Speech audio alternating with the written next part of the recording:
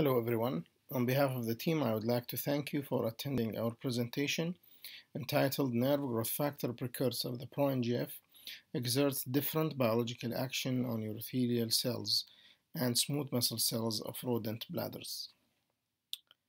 Nothing to disclose.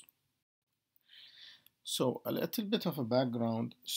ProNGF is found to activate the P75 receptor which is expressed in the bladder in both in the urothelial and smooth muscle cells, in addition to the neuronal cells.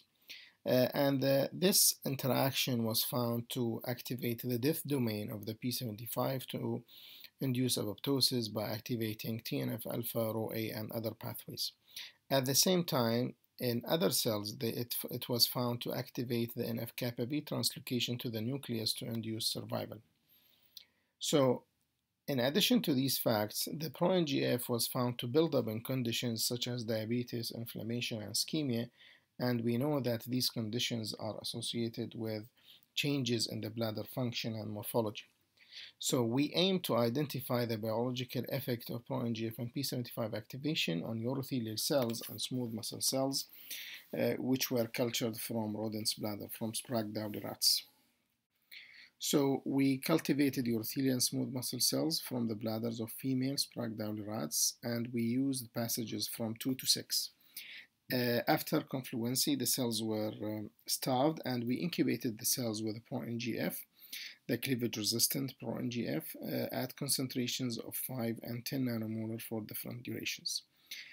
We extracted the proteins and the nuclear proteins to test the TNF-alpha, ROA activation, NF-kappa B levels by Western blotting, in addition to doing immunofluorescence. Then we checked the cell viability by doing the MTT test.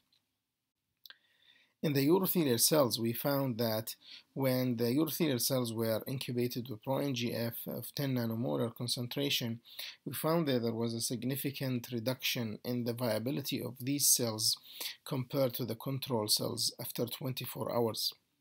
When we tested which pathways were activated, we found that incubation of the urothelial cells with ProNGF for 24 hours and 48 hours, we found that there is an increase in the transmembrane expression of TNF-alpha, and this was dose dependent. So the more you give ProNGF, the more the TNF-alpha expression was there.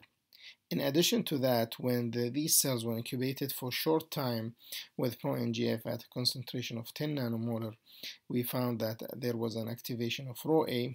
However, the NF-kappa B activation wasn't seen in the urothelial cells after 30 minutes. So no nuclear translocation in this case. On the other side, the smooth muscle cells did not show any change in the viability when they were incubated with ProNGF for 24 hours in starving conditions. We couldn't also see any TNF-alpha activation or RO activation by incubation of ProNGF at the two doses, the 10 and 5 nanomolar. While this incubation, the incubation of these cells with ProNGF for 30 minutes, induced significantly the translocation of NF-kappa B to the nucleus, as we can see in the histochemistry, the cytochemistry on the right side, when the cells, the nuclear translocation for NF-kappa B can be concentrated into the nucleus, and we compare that to the LPS as a positive control. Now, in the urothelial cells, to conclude, we found that in urothelial cells, the ProNGF P75 axis increased the TNF-alpha and ROA activation, possibly by the death domain, while the smooth muscle cells did not show this reduced viability or activation. It's rather resulted in translocation of NF-kappa B to the nucleus when they were exposed to ProNGF.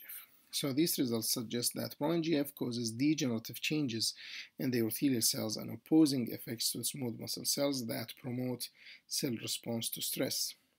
So the take-home message is that the bladder, as for other organs, the neurotrophins, some like ProNGF, can act beyond affecting the neurons to activate pathways that impact urothelial and smooth muscle cell function in the bladder.